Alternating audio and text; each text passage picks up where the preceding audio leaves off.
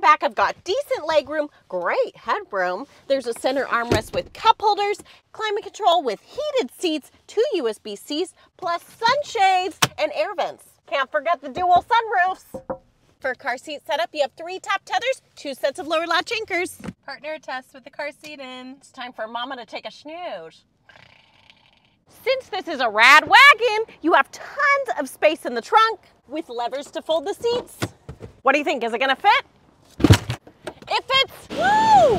You hear that? That's a 4.0 liter twin turbo V8 that makes 591 horsepower. It's pretty pricey for a family car, but it's a ton of fun.